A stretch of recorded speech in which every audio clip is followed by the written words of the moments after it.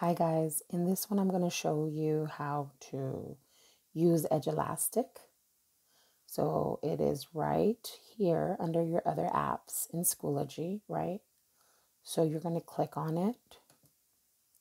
And when you click on it, you will see that it says Launch App.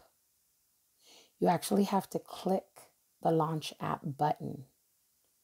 Okay?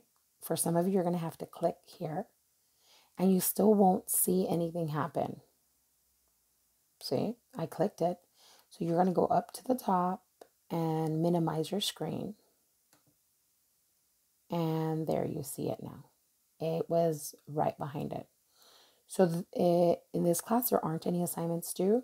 But if you had assignments, you would see them over here on the right.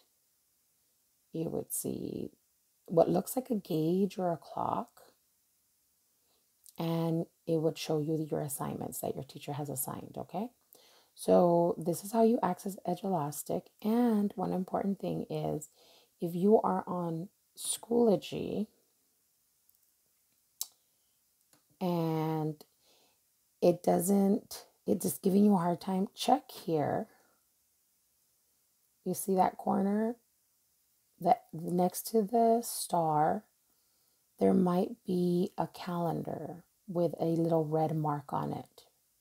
A very tiny calendar with a little red mark. Click on that. And make sure you always allow pop-ups from Schoology, or else you will have a hard time doing your apps. So this is for any app. Press Launch App, and if you don't see it, it's because it's behind this screen. So always minimize your Schoology, and voila. Okay? Hopefully this helped. If not, talk to me tomorrow in class.